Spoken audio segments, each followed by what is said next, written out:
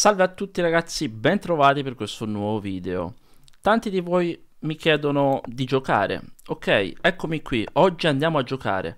Voglio giocare 5 partite con l'account J Garcia Saturn, primo dei 5 astri di saggezza sceso in campo in One Piece.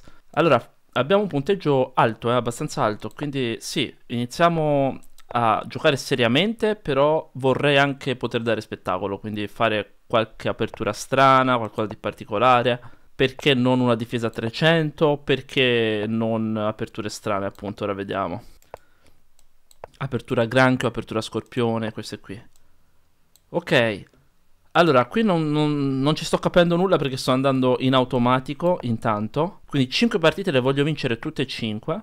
Perché ovviamente a scacchi si gioca per divertirsi, ma non c'è nessuno che gioca a scacchi per perdere, quindi se vinciamo meglio, no? Tanto meglio. Qui catturo in D5, vediamo un pochino cosa succede, partite veloci a 3 minuti, quindi non è che ci sia molto tempo per ragionare, in più sto parlando, sto comunicando con voi. Vi ricordo di mettere mi piace e di iscrivervi al canale, grazie a tutti coloro che si stanno iscrivendo, grazie a tutti coloro che stanno supportando il canale. Ultimamente ho mancato di ringraziare tante donazioni, super grazie, eccetera. Grazie a tutti ragazzi per avere fiducia in questo canale e per il supporto. E niente, continuiamo le partite. Lui vuole ripetere la posizione, però a me sinceramente non va. Proviamo a fare donna a 5 scacco. Ok. Ora, altro scacco con la torre, mi fa sviluppare la torre gratis. Ok. E ora cosa possiamo fare? Proviamo questa, sperando che non sia sbagliata. Però lui potrebbe arroccare tranquillamente. Non la becca, perfetto. Ora non può più arroccare, può giocare quella, giusto. Gli do scacco di nuovo. Viene lì. E ora vengo qua per attaccare. Ora se lui dovesse arroccare perderebbe B2. Esatto. Perde il pedone in B2 e siamo in vantaggio. Vediamo un po', devo dire che mi manca l'ICES, molto presto potrei anche provare a fare una scalata sull'ICES, magari portando anche 2 video al giorno sul canale, perché no, ma ora vediamo se ho proprio il tempo di farlo. Uno magari dove commentiamo le partite, i vari Carlsen, Caruana, Nakamura, Niman, non dimentichiamoci di Niman. A volte Fischer e Tal, che sono 2 ex campioni del mondo che hanno fatto la storia degli scacchi, con 2 stili di gioco veramente unici. E perché no anche giocare a scacchi, visto che tanti mi chiedono porta video in cui giochi. Eccoli, sono questi. Allora, alfiere in B4, facciamo così. Donna E6, qui devo difendere, mi sa che lui poteva anche catturare, mi ero proprio distratto. Mi mette un pezzo in presa, a 1962 mettono un pezzo in presa ancora, attenzione, non ci posso credere. E non abbandona, ok, però qui difendiamo un po' tutto. Quindi donna difende l'alfiere, se mi cattura catturo. Sto bene posizionalmente. Olè, si cattura in F3. Ora su torre per torre, torre per... Non c'ho altro, vero? No, torre per... E basta, insomma, qui... Questo è d'abbandono, penso. Dovrebbe abbandonare. Potrebbe abbandonare. Non lo so. Pearson 82. Interessante questo Pearson. Pearson chi era? Era uno che si occupava di statistica? Per caso? Forse anche psicologo, ma non lo so bene. Allora, qui niente, c'è poco da fare. Questa partita, come si vince? Ho la torre in più, ho vari pedoni in più. Tra poco andrò a promozione. Lui ha 18 secondi, 19 secondi. Decide di abbandonare, vinciamo così la prima partita. Ora facciamo un'altra partita. E intanto stiamo arrivando a 2000. Comfortable. Vedete che ora su l'ICES accanto al nome c'è una emoticon praticamente, c'è un'immagine. Ora l'ICES in pratica sta diventando un po' come chess.com. No, avevamo detto aperture particolari strane. Perché sto giocando in automatico? Vabbè dai, è solo la seconda partita. vi prometto che le altre 3 partite darò spettacolo. Intanto qui ho giocato una mossa particolare strana, ovvero cavallo F6. Non so quanto vada bene, lui potrebbe catturare intanto. E ci sta pensando. 1949, attenzione. Sta per giocare la mossa del secolo. No, non si fida. E allora giochiamo alfiere G7. Vediamo se si fida ora. Cavallo per C6, questa spinge, però mi sa che quella in quel caso sarebbe stata una variante teorica. Invece qui arrocco. Gioca F3, accidenti. F3. Quindi fatemi capire su questa cosa succede. Se catturo. Lui cattura, guadagna un pezzo, riprendo indietro il pezzo, cattura, guadagna la donna. Riprendo indietro la donna, lui cattura qui in F7, credo, e quello potrebbe essere un problema. Perché se cattura in F7 posso catturare, mi arriva il alfiere scacco, catturo, poi lui mi cattura e si rimane con 2 torri alfiere e io invece rimango con una torre e 2 alfieri. No, non si può, non si può così. Allora direi di fare, non lo so, donna B6. Vediamo cosa succede su questa. Sto attaccando semplicemente il cavallo in D4. Mi sono anche messo a pensare, 1990. Vinciamo questa, sono sicuro che superiamo i 2000. Ok, lui gioca a quella, ovvero alfiere 3, quindi cavallo per E4. Sto aumentando la pressione. Lui gioca la mossa migliore, attenzione, quindi donna in A5 scacco. Si vede che la conosce. Qui cavallo in C5. Mi cattura con scacco. Ma che assurdità è mai questa? Mi ha regalato un pezzo. Non ci posso credere. E abbandona. E siamo a 2 su 2. 2 su 2. Boom.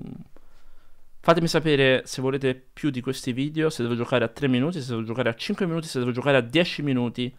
Come preferite le partite. Prossima. Next one. Ok, abbiamo detto aperture strane, eh? Allora beccatevi questa. B4. Alfiere B2, attacco. Ok. Sviluppiamo i pezzi. Ritiriamo indietro l'alfiere. Sviluppiamo ancora i pezzi. Va in automatico il tipo. Attenzione, fanno paura questi. Ok, alfiere B3. Va velocissimo. Mi piacciono quelli che sono decisi, che vogliono vincere a tutti i costi. Ci vuole un po' di agonismo quando si gioca a scacchi. Alfiere G4 me l'aspettavo. Quindi pensavo giusto appunto a questa. Qui anche a 3. Ritira. Qui anche G4. Ok. E qui anche no, questa non la posso fare, è vero. Ops, mossa irregolare, mossa irregolare. No, quella non si può fare. Arroccare. Non so se arroccare. Beh, faccio cavallo C3. Ora arriva questa, suppongo. No, ma è mostruoso il tipo. Cattura. Make draw no, not war. Torre per... Oh, se n'è accorto. Incredibile. Ma è fortissimo questo tipo. Arrocco. Attenzione, pedone in meno. Tempo in meno, pedone in meno. Io voglio fare 5 vittorie di fila. Mi devo assolutamente concentrare. Cosa sta succedendo? Abbiamo detto 5, devono essere 5. Guardate cosa fa. Cos'è sta roba, ragazzi? Qual è il trucco qui? No. Illegale. Questa roba è illegale. No. Cosa sto vedendo? Attenzione. Intanto ho recuperato con il tempo. In realtà anche posizionalmente, ma non mi fido molto ancora di questa posizione. Dovrei cercare di semplificarla in qualche modo. Guarda che roba, guarda.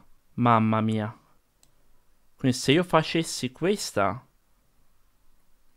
No, se io facessi questa, lui potrebbe giocare questa. Catturo, mi entra con scacco. E perdo la partita. Sostanzialmente. Quindi mi tocca fare così. Cavallo G3. Partita molto tosta questa. Non ci credo. Guardate come gioca il tipo. Ok, vengo qua, per forza. Però, nonostante tutto, forse, ma proprio forse, non sono messo malissimo. Vediamo, Magari donna in C3. Guardatelo. Ok, donna C3. Speriamo bene. Che di? Lo sapevo. Lo sapevo. E niente, sono un po' in difficoltà, effettivamente. Cosa faccio qui? Giuro ragazzi, non so cosa fare. Facciamo una mossa un po' a caso. Un minuto. Che lui ha giocato F6 senza nessun problema, tranquillamente proprio. Posizionalmente mi sta proprio devastando di brutto. Però vedo che gli sta scendendo il tempo. Ok, questa mossa sviluppa un pezzo. Bravo, bravo. Allora fallo sviluppare pure a me. No, non ci credo. Dai. Non posso perdere, non posso perdere. Eccolo lì, a posto. Fine della storia. Perso. Abbandono. No, scherzo. Ancora no. Ah, ora c'è un cavallo in presa. Ok, ora posso catturare, sì. Volendo. Oddio mio. Scacco. Perché lui vuole catturare pure qua. Allora niente, devo catturare. Devo fare questa. 17 secondi. Qui... Ma sì, qui facciamo questa. Speriamo di non fare cavolate. Ok, ora così. No, mi entra. Dio mio. Ok, questa. Questa.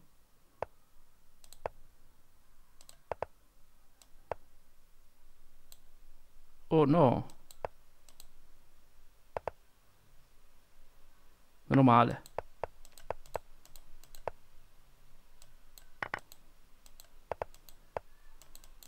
No! Non ci posso credere, ragazzi. Non ci posso credere. Per un secondo ha vinto. E io che volevo fare 5 vittorie di fila. Certo, questo ha comunque giocato, eh. Non me l'aspettavo di perdere contro un 1938. Con un'apertura con la quale volevo dare proprio spettacolo, tra l'altro. Bello, bello. Italiano 69. Vai. Allora, a lui gli gioco la difesa 300, che sicuramente conoscerà, dato che avrà sentito parlare del canale Matto Scacco. Non funziona! No, non ci credo. No, aspetta, aspetta. Perché così siamo partiti male. Non posso disonorare la difesa 300 comunque. Cioè, non esiste proprio. Quanto ha? 1992? Un buon punteggio, sì. Mio Dio. Stiamo un po' calmi qui. Ok. Molto agguerrito pure lui, ma giustamente. Ma se uno ti gioca a ste aperture, come dovresti reagire? Se uno ti gioca a ste aperture, devi assolutamente punirlo. Lo devi punire. Ora stanno uscendo dalla scuola, quelli delle elementari, e probabilmente voi sentirete dei suoni strani, particolari. Ecco, sono i bambini delle elementari, ok? Che c'è una scuola qui vicino, quindi quelli che fanno il turno pomeridiano escono a quest'ora. Saranno le 16 circa. 16:10. Allora, vediamo di recuperare questa partita. Ho solo un pedone in meno. La difesa 300 è una difesa micidiale, un'apertura fantastica, bellissima, clamorosa, speciale. Boom. Abbiamo recuperato il pedone. Qui attacco C4. E... ha sacrificato un pezzo. Ma che fai? Oh. Vedete? A livello psicologico?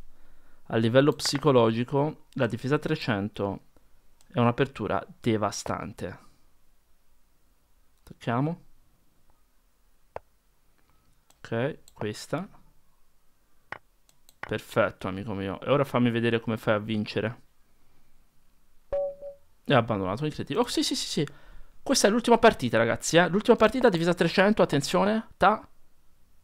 ha offerto la rivincita, probabilmente conosce il nickname J. Garcia Saturn. Eccolo lì. Eccolo lì che stavolta non regaliamo niente. Bam, difendo tutto. Cavallo F3, bam, cavallo G5, mi dà scacco, vengo qua. Preparo alfiere E2, alfiere F3. Le partite iniziano a diventare interessanti. Qui si cattura subito. Si gioca pedone C3, non ci voglio più pensare. Non ci voglio pensare a questa partita. Dai, andiamo veloci. Perché lui va molto veloce. Oh mio Dio, ho perso la donna! Bravo, bravo, ci sta. Ci sta. Ne volevo vincere 5, mi sa che ne vincerò solo 3. Che comunque è più del 50%. Io mi voglio comunque impegnare, anche se ho la donna in meno.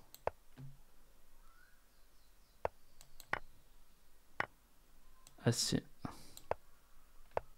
No. Ora sono un po' fregato, eh.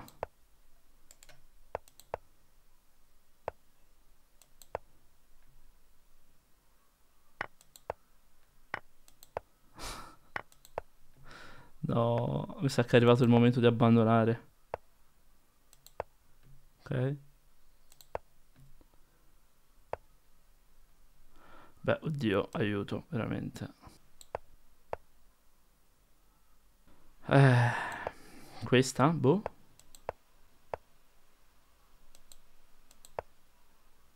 Automatto. Ora prendo automatto. Oh mio Dio. E vabbè, ragazzi, voglio essere onesto perché non ha senso. Il video non avrebbe senso in questo modo. Abbiamo provato a giocare la difesa 300, abbiamo fatto una vittoria e una sconfitta. Mi sembra un risultato ottimo. E lui scappa, giustamente scappa, non la vuole mica la rivincita. Ha perso contro la difesa 300, si è rifatto, ha detto, vedi, io ti posso battere quando voglio. È stato un caso la mia sconfitta, giustamente. E poi se ne va sull'1-1, non vuole il 2-1 per lui. Giustamente, era la quinta partita, ne abbiamo vinte 3, perse 2. Se farò, ma sono sicuro che farò altri video con J. Garcia Saturno in futuro. Ormai abbiamo un punteggio decente. Beh, quanto sto? 2004 o meno? Non lo so. Comunque, farò partite più serie. Grazie a tutti per la visione di questo video. Vi ricordo di mettere mi piace e di iscrivervi al canale. Ciao e alla prossima.